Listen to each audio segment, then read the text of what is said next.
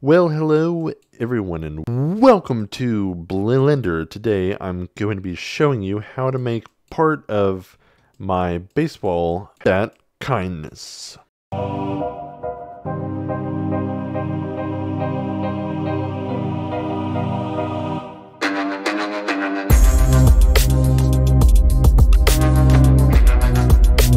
Okay, so we're going to get started by deleting these because we hate them.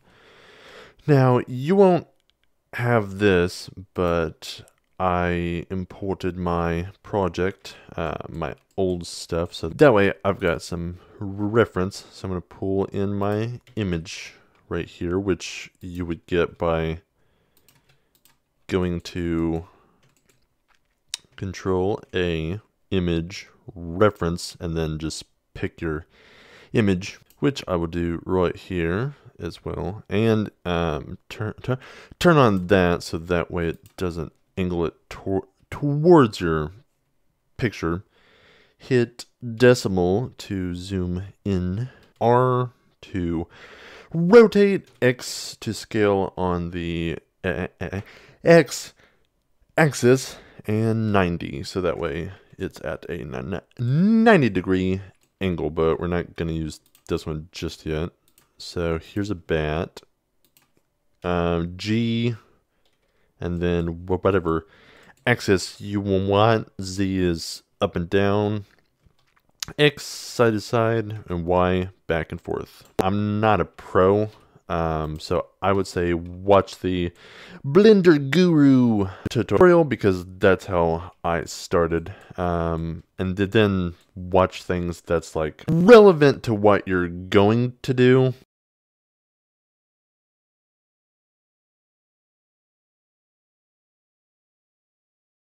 Gonna do Control A, and we're gonna start with a cylinder. Come over here to this tab. Don't need it to be this, have this many sides, so it's on 32, so maybe we'll do like 36 to see. That's probably okay, but we'll do like 34. That's fine. Just make things a little easier. And 1 is to go straight on, 3 is to the side. Control 1 is behind, and Control 3 is to go to the left side over here. So it's just a whole lot easier to push the buttons. So this is the same picture that I used in my baseball bat time lapse. So gonna do S to scale, or you could do to scale on X, Y, or Z, which will make it shorter. But to scale everything, just S. So gonna look at the picture, gonna scale it down till it's about right. Whoops. G, X to move. All right, and then we're gonna take this top face. I'm gonna do push 3, and then also I should have said that it was 1 on your number pad to do these, and then it's 1 on the top of your keys to do vertices. Edges is 2, and 3 is faces. So I'm going to do that. Alternatively, you could just click and drag and select all of these. And then I'm going to just hit G and Z and go all the way up till about right before it starts to get more rounded. Your image doesn't need to be perfectly lined up, but you could also just open up that because baseball bats do tend to get smaller as they go down.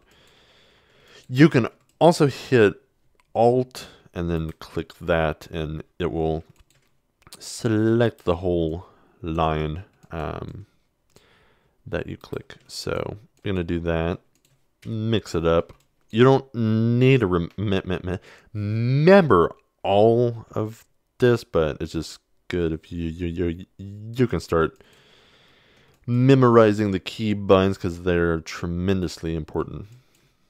Okay, and then we're gonna do Control Z all the way down to the very bottom. I'm gonna hit this so that way we can see through X-ray vision.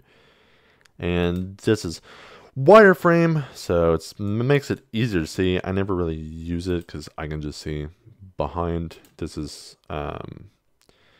viewport shading, so whenever you've got a texture, it'll actually show up. I imported that because I don't make my own textures. I don't know anything about nodes. I think I do, and then I'm completely lost. So gonna shade smooth with right click and click shade smooth. So then we're gonna hit Control R, which will make a cut. We're gonna estimate. It's not tremendously important off the bat, but I'm just gonna say like this many, and then click.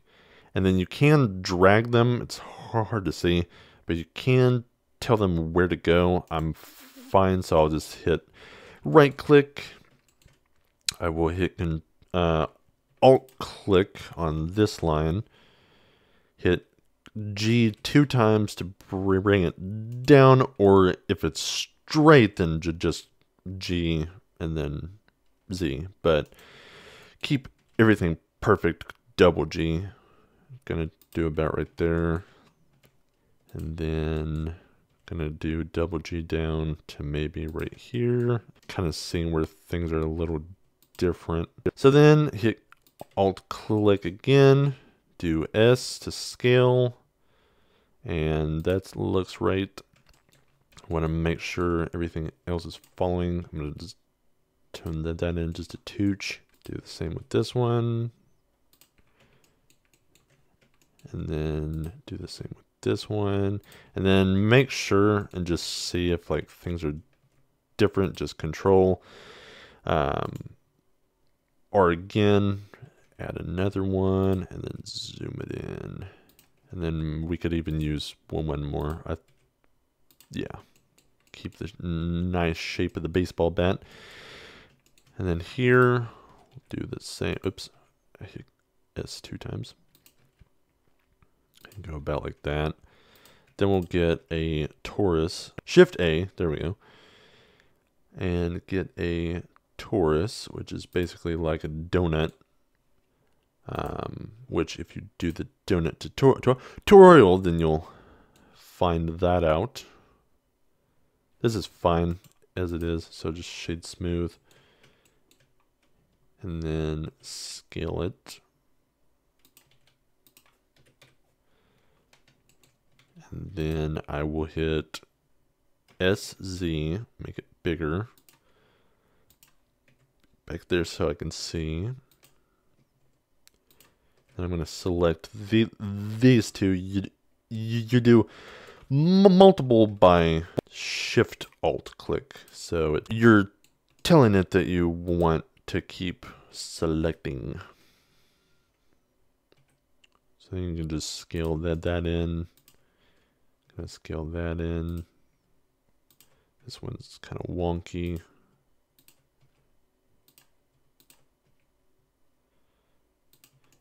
I'm following over here, so it doesn't need to be like perfect over here too, but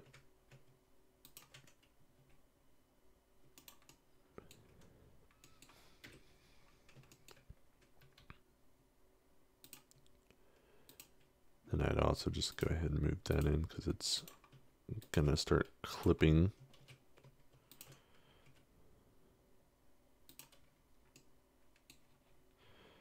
Make sure that looks good.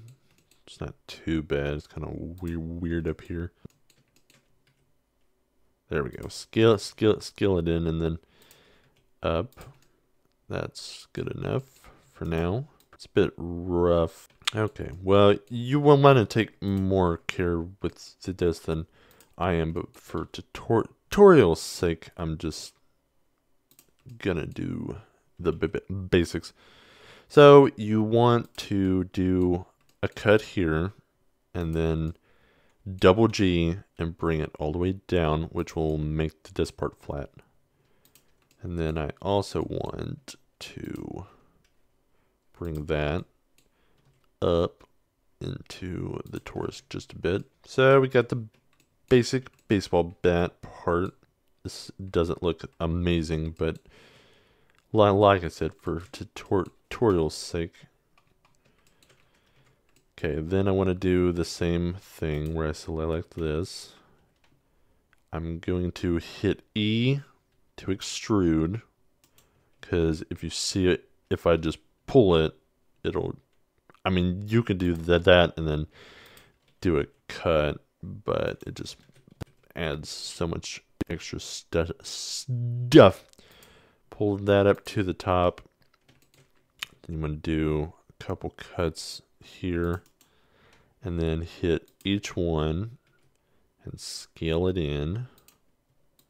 It's gonna look pretty weird at first, but when you just keep following the lines, then it'll work out.